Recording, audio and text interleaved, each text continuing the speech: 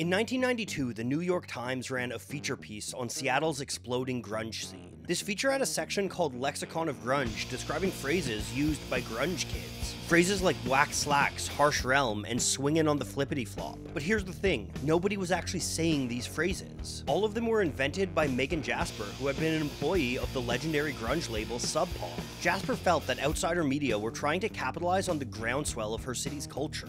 Feeding this nonsense lingo to reporters was her way of fighting back against the culture vultures. And the scene embraced this prank. Mudhoney began using the lexicon in interviews, and locals would pin the article to their shirts at gigs. Jasper designed the phrases to be ridiculous, something that no human would ever say. Instead, grunge speak, as it would come to be known, was adopted by the Seattle grunge community as rallying cries against those who sought to exploit their culture. Flash forward 30 years, and Megan Jasper is now the CEO of Sub Pop Records.